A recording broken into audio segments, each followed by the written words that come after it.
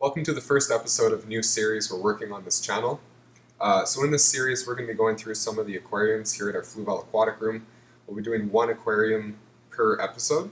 In each episode we're going to be talking about the tank itself, the aquascape, the equipment that we're using on the tank, the fish we've selected, the plants we've used, talking to you guys about what has worked for us. Maybe you guys can use it as tips for your own aquariums at home.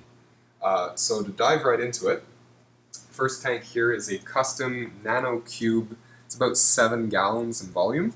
We're running the new Plant Nano Bluetooth LED, which is operated by the Fluval Smart app. We've got an AquaClear 20 hang-on back filter, an M series heater. We've got our new 95 gram CO2 kit.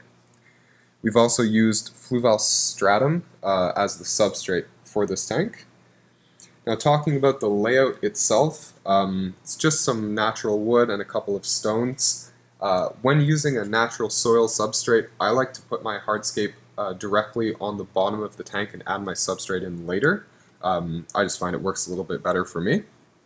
Now, the style of the aquascape is more of a triangular style. I like doing that for nano aquariums. I find it a little bit easier to make an impactful aquascape. The other styles require a lot more detail, and it's hard to get that in a smaller aquarium such as this one. So now talking about planting, I've only gone with 3 species of plants in this one. Again, the theme is simplicity usually in smaller aquariums such as this one.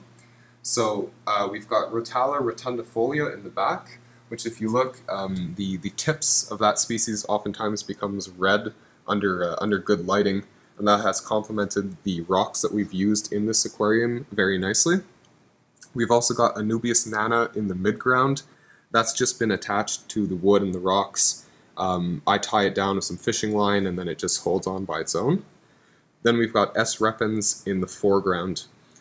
So what I was trying to do with these plant selections is blend them together, get more of a seamless transition throughout the tank and really emphasize your one focal point right in the middle.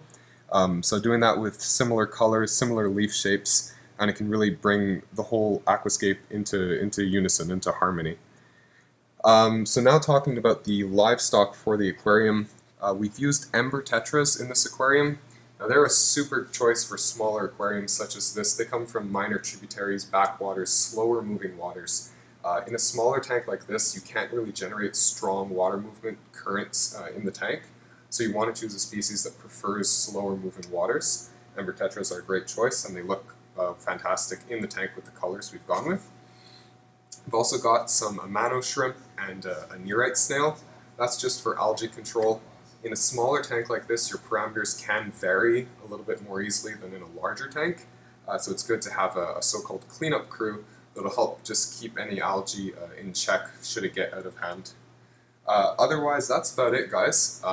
If you've liked this tank, if you liked this episode, be sure to leave a like, subscribe.